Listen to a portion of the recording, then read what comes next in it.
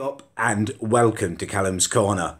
So I've had a few messages asking me where a video is that I mentioned a little while ago that I might do, the losing my virginity video.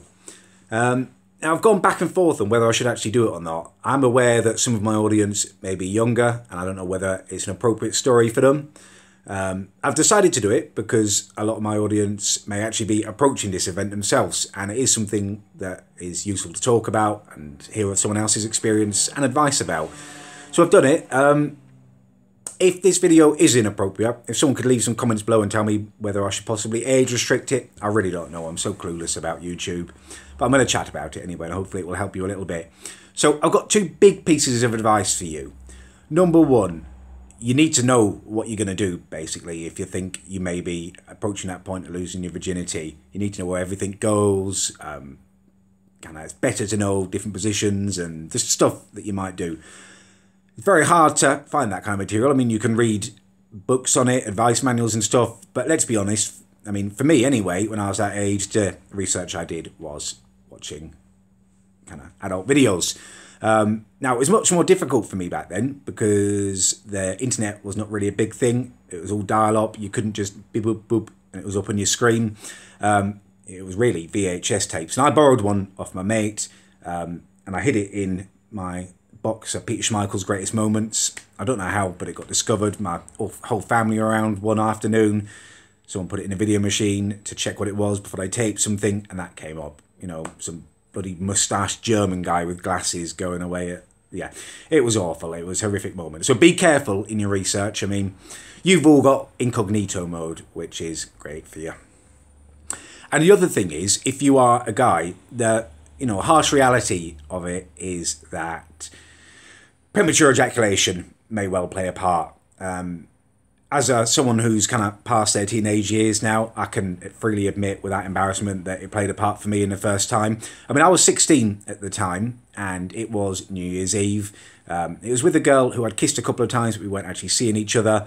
I was pretty intimidated because I was aware that she'd had sex before and I hadn't. And we were in the park as well, which is a nightmare. Don't do it in a public place. I mean, it was deserted. It was really, really late. It was New Year's Eve. It was after midnight.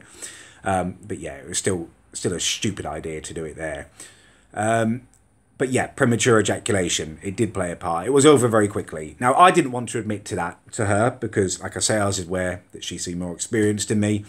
And, it's such a big thing that happens to you when you lose your virginity. If it does go wrong, kids can be cruel, can't they? They can take the mick and stuff. So I think I made the right decision in not telling her. What I did to cover it up, when I realised that it was imminent and it happened, I cried out, not in kind of ecstasy. I was like, ow, ow, ow, I've got a cramp. Bucked her off and jumped up and held my leg and just whipped off the condom, chucked it away into the bushes. And pretended I had a cramp. And at that age, you're ready to go almost immediately again. So she was none the wiser, and it covered up what could have been quite embarrassing for me. Have yourself a cover story in case it does end. Probably will end pretty quickly, to be honest with you. It does feel awesome. Nothing can prepare you for that feeling. And don't feel bad about it. Like everything else in life, the more you practice at something, the better you get. And the first time can be pretty traumatic.